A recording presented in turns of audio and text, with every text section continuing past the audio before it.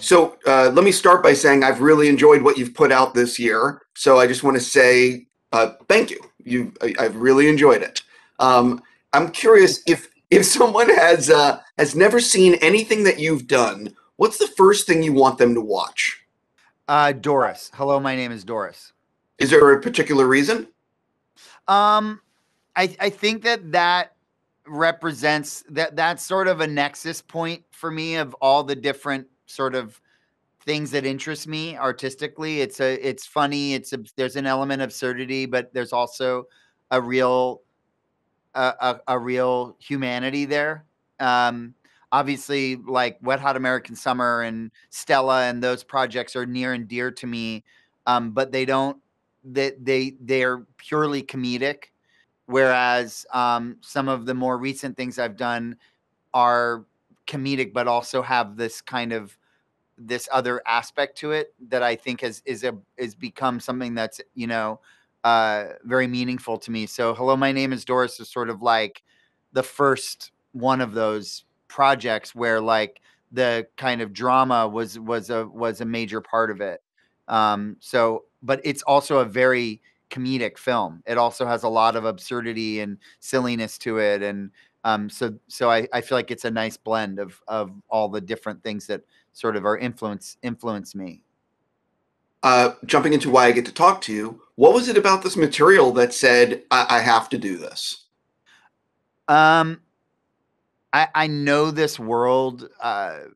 I myself was in therapy for many years in New York City, very close to where I'm sure Marty was in therapy. So I could picture it. I could just see it. The offices, the streets, the buildings, um, the the Hamptons, where a lot of the story's set. I love the Hamptons. I've spent many summers there. I have many friends who have places down there. I love going there. I feel like I've been at these parties that they had. I mean, not literally, but like I actually have many friends who were, and so it's like this alternate universe that I was like been very close to, and so I could just picture it as I was listening to the podcast. I just felt like I knew these people and I knew this world, and that and then also just being fascinated by the kind of dark, twisted way in which the Ike character, Paul Rudd's character, manipulates and takes advantage of Marty, the Will Ferrell's characters, takes advantage of his vulnerability. And I found that very compelling as well. I'll admit, before I watched, I was wondering, because I hadn't heard the podcast, how did this actually happen? And as I watched your series, I was like, oh, this is how it happened. It starts so well and so well meaninged, and all of a sudden it's just little by little, the walls come down. Yeah. And I feel like that's often what happens with situations like this where, you know, when we were making The Shrink Next Door was when those documentaries were coming out about Keith Raniere and Nexium. I don't know if you saw any of those documentaries. I've heard a little bit about it, but I'm not as familiar. I mean, it's just a very similar kind of thing of, you know, you're kind of someone who's kind of like in a weird place in their life. Maybe they had a breakup or they're, you know, they're in between jobs and they're like not feeling happy in some way. And then they start going to this self-help program and, oh my God, this is so great. Everybody's so great. And you kind of get sucked in. It's sort of like a cult.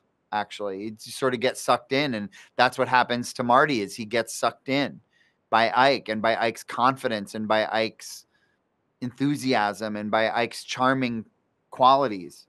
And but slowly the relationship gets kind of toxic without Marty really understanding it. It almost it's like by the time he realizes how deep in he is, it's too late. He's already destroyed, you know, all of his lifelines have been used up at that point. Was there anything when you were researching this and getting ready to film that you were really just shocked to learn? Something that just really stopped you in your tracks? Yes, actually. I don't know how well you know the. I mean, I'm assuming you know the story. I don't know if you've seen the whole series or whatever, but um, so there's a central. The central relationships are Ike and Marty, Paul Rudd and Will Ferrell, but then also Will Ferrell and Kathryn Hahn. And Kathryn Hahn plays Marty's sister, Phyllis. And one of the things that happens in the show is that uh, Ike, Paul Rudd, drives a wedge into the relationship between Marty and Phyllis, and basically they become estranged. What I didn't know is that they lived within a block of each other in New York. So they lived literally around the corner from each other, and did not see each other for 27 years. And they lived one block away from each other on the Upper East Side.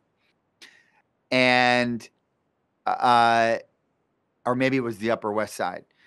But if you've ever lived in New York, to not see somebody that lives one block away from you for 27 years is like a mathematical impossibility, but also just so sad. And Marty says he saw her one time and he crossed the street. So Phyllis says she never saw him once in 27 years, even though they lived one block from each other. That I did not know this, and that is I've spent a lot of time in New York. I agree with what you're saying. It's crazy, especially Yeah, like like, just the local supermarket, like the local oh, place to or buy the food. subway. The subway. You just run into people on the subway if you're in a neighborhood, like you just all take the same subway. Like, maybe you don't see each other for a couple of years, but 27 years. That's One of the things. that's it's really amazing. Yeah. Well, you always do a very good job at balancing like humor with heartbreak. And I'm just Yeah. curious, what is it like in the editing room trying to find that balance, or is it on set that you're figuring that? Like, you know what I mean? Like, how much is it on set? How much is it in the editing room? And is it a combination of, I guess, both? Well, you're knowing in as you're shooting, you're knowing, oh, these are those moments that are gonna have that feeling to them. And so you're making sure to do something with the camera, to let the editors know this is a moment. Don't, whether it's pushing in or changing the frame a little bit. Um, but it's also in the script. You know that it's there in the script. And so hopefully, if everyone's doing their job, it all kind of comes out very organically in the process. This is sort of there in the script, and then it's there in the shooting of it. It's there in the performances, and then the editor knows whether we might have talked about it, or he or she knows instinctively, like, this is a moment to and if it's not that way, then you usually it means that, like, if I'm not on the same page with the editor, usually it means it's not a good fit. So usually when I work with an editor, they know that that's the tone I'm looking for. On that note, I got to stop. I'm just going to say, seriously, great job on this. I wish you nothing but the best. Hope it's a huge hit. Thanks a lot. Good Cool. talking to you.